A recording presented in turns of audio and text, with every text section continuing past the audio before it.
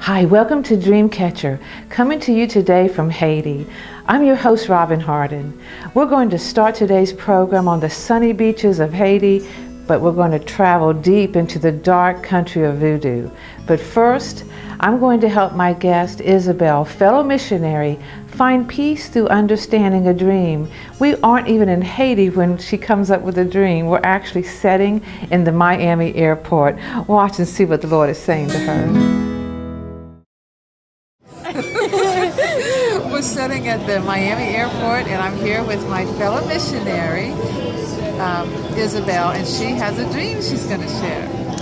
Yes, okay, so when I was in Myanmar, we had a lot of spiritual warfare. I even had a fever, and I had a fever dream one night, and I'm telling you about the Scientology dream, and I had this dream that I was in Venice Beach on the boardwalk, and there was this Scientology building, like a library, which they have a ton of them in LA, and I walked into this building, and I'm like empowered by the Holy Spirit, and I'm running down the aisles, and I'm telling everyone about Jesus and the Holy Spirit, and that like turn to God, turn it around, He's real, He's powerful, He's here, He's alive, and then this big burly guy chases me out to the front door, and second I got out the front door, he stopped chasing me. But then I went back the next day, empowered by the Holy Spirit, and same thing, just running down the aisles. I keep having these dreams about Scientology, and especially in LA, there's buildings everywhere. I don't know if you knew this, but yeah, we don't have them in Tennessee. Oh, it's very popular in Dianetics and all of that. But yeah, it's one of the most oppressive, and I mean, they take your money, and then you get so far into it that they tell you that your whole religion's based on this Xenu guy coming down. There's volcanoes, there's souls exploding out of volcanoes, atomic bombs, and people are like, I've spent hundreds of thousands of dollars and my whole family's in this, and if I leave, then I lose my family and I've lost all this money, and so people are afraid to leave, and there's just abuses happening. I mean, it's not good, but yeah. So what do you think that dream means? Well, definitely God wants me to do something with Scientology, get empowered. You can just walk into these libraries, and so I'm thinking maybe at some point He'll just empower me and I'll walk through those libraries and be like, you don't even know, Holy Spirit's in here. Amen, amen. Tear it up.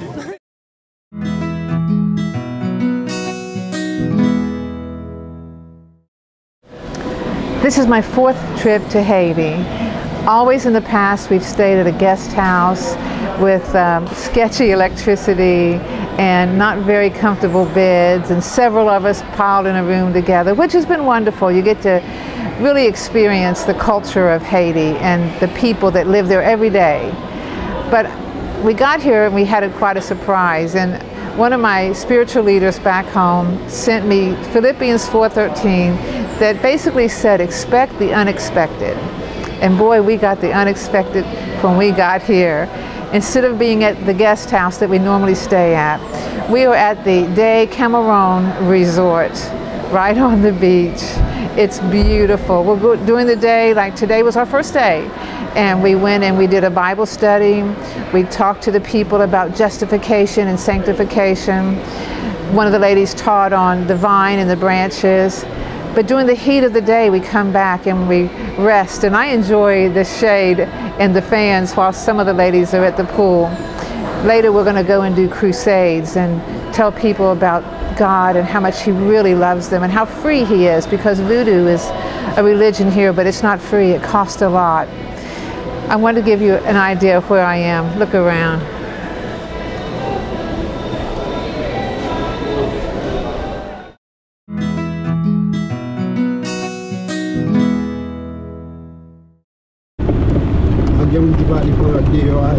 Ah oui, c'est pas les pieds. Qui est-ce qui a parlé de l'autre? Il y a deux mots. Il y a un qui est là. Ah, ok.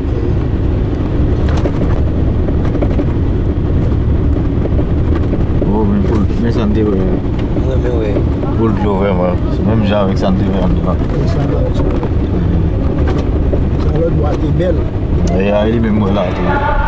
We have driven 2 hours way up into the mountains to this remote village where we're going to have a crusade.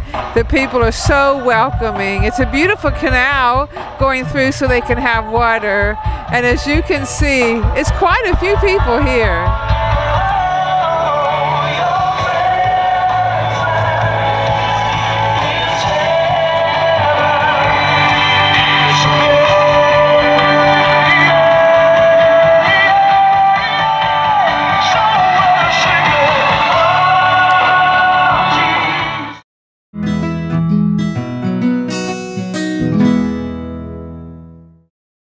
Well, we're here with a team of, I think, 7 people, including me, from the United States.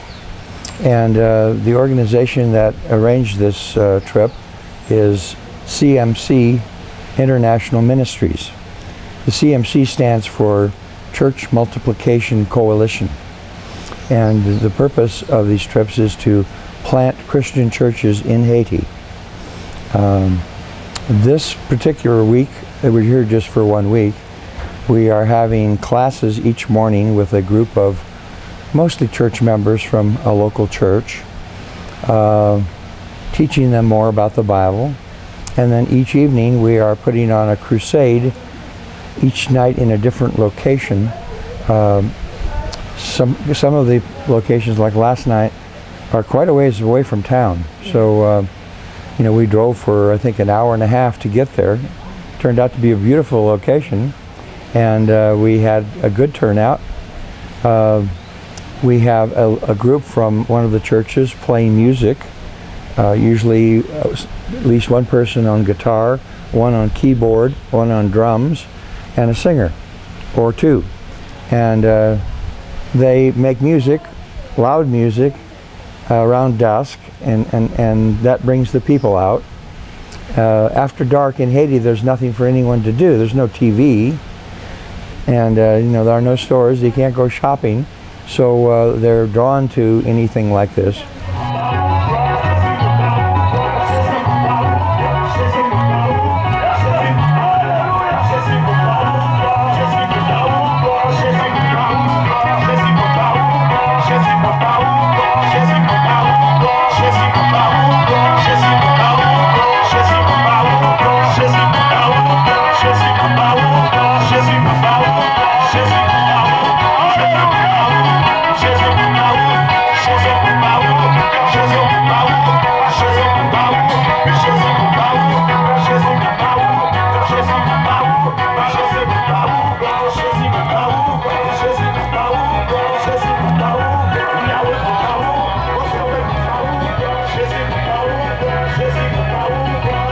So after we have a good crowd that's gathered, we preach a gospel message and tell them about what Jesus Christ did for them, that it's a free gift of salvation, and invite them to come forward to receive Jesus Christ. And we, even before we invite them to come forward, we say a prayer with them that they can join in, repeat after us. And the prayer is one where they accept Jesus Christ as Lord and Savior, and invite the Holy Spirit to come into them, to bless their lives, their family, their work, and thank God for His Son's sacrifice. So we did that last night, and then Robin Hardin said a nice prayer for everyone, because we had too many people to invite them all forward to pray for them individually. And so we just let them stay where they were all around in the area. And then Robin got on the microphone and prayed for each person, and let them know that, you know, the distance doesn't matter, whether they're 10 feet away or 1,000 feet away. You know, the Holy Spirit can touch them and heal them. And so it was a very nice prayer that she gave. Hey there, I have something very exciting I want to share with you. The new Dream Catcher Journal. It's geared to help you catch your dreams with over 50 scriptures, inspirational words, and revelations, all pointing to dreams and dream interpretation. In the back, there's a quick reference to help you with colors. Maybe you keep waking up at the same time, or you have a favorite number that follows you. 44 different time scriptures, I call them, to help you find out what it is the Lord is saying to you. Straight from the Bible, symbols that you can compare your dreams with and find the scripture that might help you interpret your dream. In addition, there's 195 different symbols from past dream interpretations that will help you to catch your dream. Order yours today.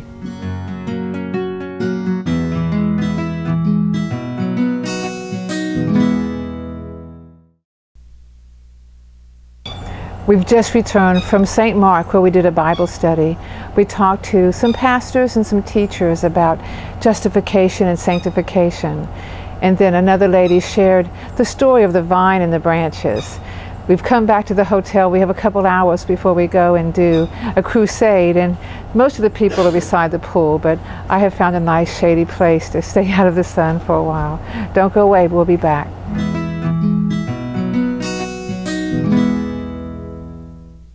So I had a dream when I was in the Philippines, and in the dream I was in Hawaii, and the waves there are really big. It was like the, I don't know if it's called like the Bonsai Pipeline or something like that, but one of those places where the waves are just like a tsunami, just massive waves. And I'm standing there, and every time the wave would come, I would dive deep, and it wouldn't crush me, and I would come out, but I kept popping up, and then it would be another one, and I'd dive deep, and it wouldn't crush me, and it was just like a series of it. So it was a combination of, yay, I've survived, and oh my gosh, another one's coming. And that was it in the dream, but it really it like shook me. So I'm curious what your interpretation is of that. Well, think of the scripture when the enemy comes in like a flood, that God's going to raise a standard. He's not raising a standard in this one. This is about the enemy and the flood coming in, but you're going deep. Deep calls to deep, and when you go deep in Him, the crushing force of the enemy can't harm you. It does, but it doesn't mean it stops there. As long as we're on earth, we're going to have tribulations and troubles, and each time you go deep again. And when you go deep, the enemy is going to keep coming, but you know where to go. You go deep, and the water is usually the Holy Spirit in a dream, but Satan counterfeits everything that God does, and so the wave is the counterfeit, and God's asking you to go deep. Just go deep. Wow. That's really good. That's awesome. Thanks so much for sharing. You're welcome.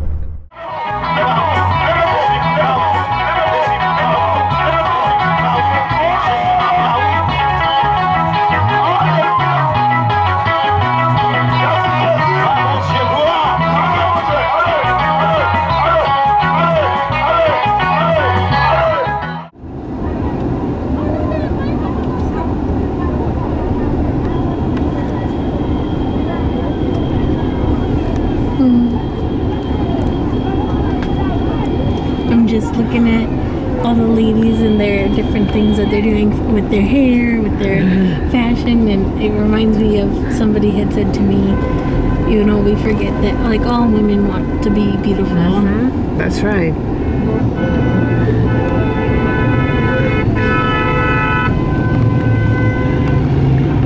People.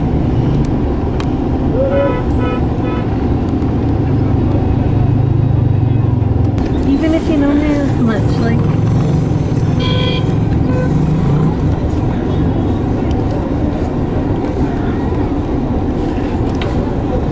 so this is what Port-au-Prince looks like. Only avec celle-ci. Ok. C'est équatorien qui te fait le jeune accord. Ok. Gradué et puis nous-mêmes n'a pas le déposé par ça. C'est qui est capable.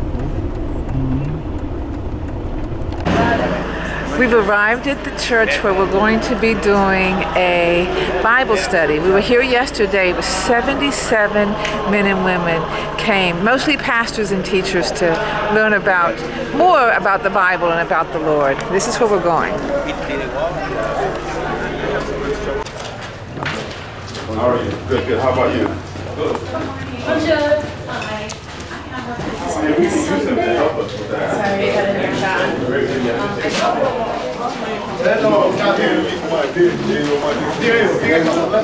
Béni soit l'Éternel. Praise the Lord. Praise the Lord. I'll leave that there. Béni soit l'Éternel.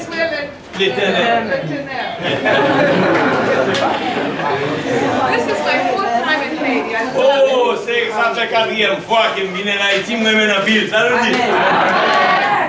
My first love was Africa. I've been there 2 times. Oh, l'amour que je gagne c'est pour en Afrique, c'est 2 fois que je arrive. And then now Haiti is right there. Pour venir en Haïti, c'est là, il est dans le cœur. I used to pretend, I'd close my eyes and pretend that my skin was brown. Wow, il aime des jeunes, des dames, de prier, faire manger, et puis tout comme on fait chez les poules. And I'd open my eyes and I'm always white. Oui, je ne même pas chez les poules. Comment I want to talk to you today about the Holy Spirit. Aujourd'hui, on va parler avec nous concernant le Saint-Esprit. We've talked about justification and sanctification. Justification et sanctification. We've talked about the power of light. On nous parle concernant la puissance de la lumière. And how do we do that? It's Holy Et Spirit. comment nous faisons ça. Holy Spirit is what does that for us. Ouais, le Saint-Esprit mettez-nous dans zone ça. It's important that we know Jesus isn't on the earth any Ouais, longer. l'important que nous connaissions Jésus sur la terre. He's on the right side of the Father. Ouais, il n'est pas sur la terre encore, il est dans le bord droit de papa.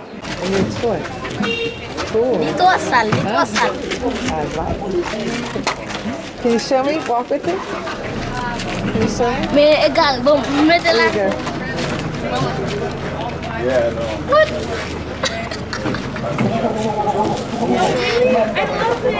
Yes. Yes. I haven't really experienced a miracle this trip yet, but it's not over yet. But it seems like every time there's something that happens that's miraculous. And I was telling you, Robin, about an experience we had, and you were there. You were with us in Haiti when that happened several years ago. A pastor whom I have remained in contact with, a Haitian pastor, well,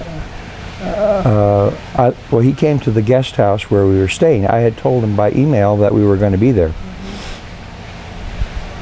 And so he showed up and he said, Brother Paul, I need you to help me because my wife is in the hospital. She's been in the hospital for a whole month and she can't even get out of bed. And I said, well, why is she in the hospital? He said she had her appendix removed. And he said they won't let her go unless I pay the bill, and the bill is $1,200, and I don't have $1,200. So several of us got with him and prayed with him over the situation. And then I had an appointment away from the guest house for about, not too far away. And I said, Pastor, can you wait here for about 2 hours and I should be back? He said, yes. When I came back, he said, I have good news. A friend of mine, a pastor friend of mine, called me and said that my wife is at home. Miracle. He had, his pastor friend had called the hospital on his behalf and said, and negotiated a deal where they'd let his wife go if we promised to pay $200. So I gave him $200. I said, go pay the hospital. And then we went over, a number of us, including you, Robin, went over to their house and we prayed for his wife. And Helen, who was with us, explained to the woman, the reason you can't get out of bed and you get dizzy is because they didn't get you up. And you need to sit up in bed and stand up if you can, as many times as you can a day, and very soon you'll be walking around. that was, I believe, a Friday. Monday we went back to visit, and she was walking around. Yeah. So that's how God works. Well, voodoo is very real, and very simply what it is satanic worship. Oftentimes, a large portion of the population of Haiti are involved with voodoo, and they will occasionally go to see a voodoo priest or priestess because they have a problem in their life. Maybe a child is sick, or they are looking for a promotion at their job, or in some way they want some supernatural help, and they pay the voodoo priest or priestess to make magic, and oftentimes it will involve the sacrifice of an animal, and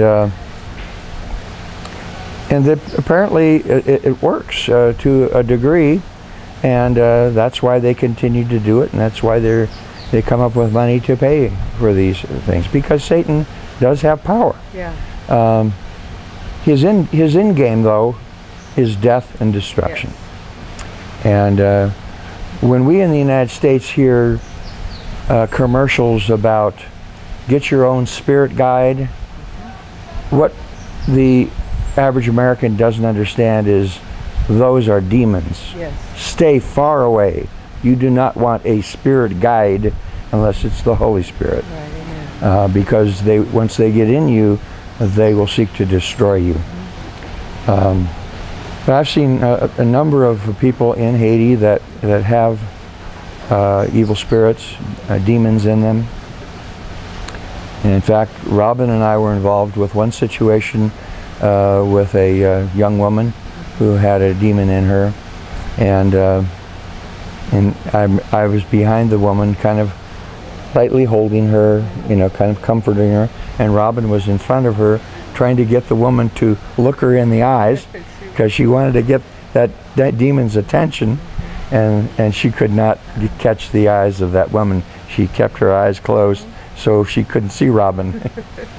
But it is devil worship, and it's something that the people don't, they don't really understand the destructive power of it. They look to it for help. Yes. Many voodoo priests and priestesses have changed allegiance and gone with Jesus Christ. Amen. When they realize that He has much more power, yes, and that He's not out to destroy them. He's out to make their life better, yes, and to bless them. Yes. And it's kind of a funny relationship. I remember hearing a story about one woman that went to a voodoo priest, I think because of a sick child, and he did his incantations or whatever he did, and I think she came back 2 or 3 times. The child didn't get any better. He said, I think I can't help you. I think you should go to see the pastor of the local church and ask him to pray for you in the name of Jesus. So it's like, what? Here's a voodoo priest sending a woman to go to a pastor to pray to Jesus Christ. So it's kind of an unreal situation that's hard to understand. Yeah, wow. How long have you been doing this? I started in 1993, so I guess that's 24 years now. Mm-hmm. I started supporting those 2 pastors that we were talking about earlier, and started coming down here 4 times a year and bringing money really to provide their needs so that they could plant churches and bring Bibles and anything that they needed, and I was able to start a non-profit corporation, and we got to the point where we were sending $35,000 a month, and not to just those 2, but to all of the pastors who we had taken on, and just in support of all of the churches that had been planted. So it became quite a big operation at one point.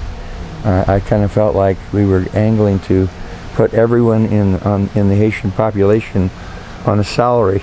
And it got a little burdensome. Now, I know that you've traveled to other countries too, but Haiti seems to have your heart. It does. It does. You know, God prepared me with, you know, it's another story, but God prepared my heart to for Haiti, and gave me a heart for Haiti, I should say, back when I was 19, 20 years old. I saw the oppression that they were under that dictator, Papa Doc Duvalier, and I just wanted to raise an army, you know, a mercenary army, go in and take over the country, kick him out, and bless the people. But you know, here I'm a white boy, 19 or 20. I don't speak the language, not the right color. I have no money and no military training, so I just had to give it up until the opportunity came along to start supporting a couple of pastors that needed financial support. So. Well, Paul, I am so glad that I got to meet you, that you're part of my life, and the opportunity that we have through Christ to do His work it's humbling, and it's a privilege that I'm just glad that I found you so I could be part of it. Oh, hey, Robin, it's so good to have you on these trips. You are such a blessing, such a mature Christian woman, and it's great to have you. Walking, Talking, Debating, and Arguing with God is a lighthearted collection of short stories depicting some of Robin's real-life experiences and testimonies. The 3-book series is now available at Amazon.com. We have driven way up the side of a mountain, and we're going to do a crusade here tonight. Let me show you where we are.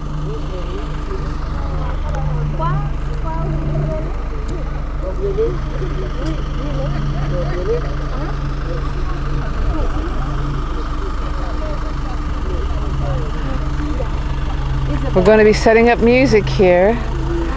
You've seen the music was brought in the back of the truck and on motorcycles.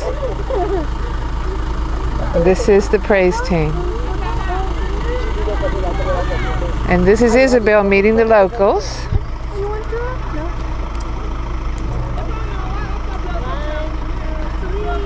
They've cleaned the area for us. You can see they're burning the trash that they've cleaned up for us. Beautiful country.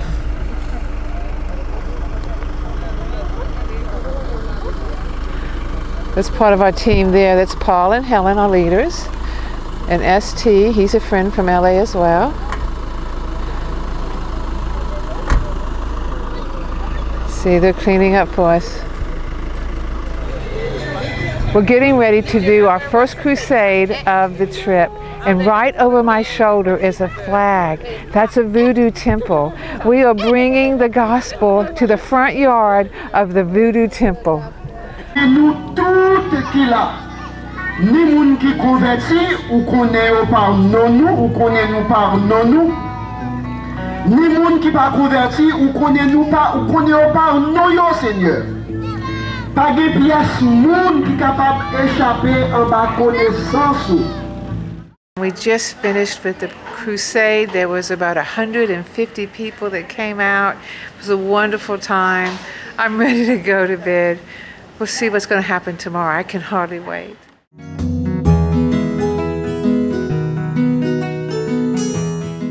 Next time on Dreamcatcher, my missionary trip to Haiti continues.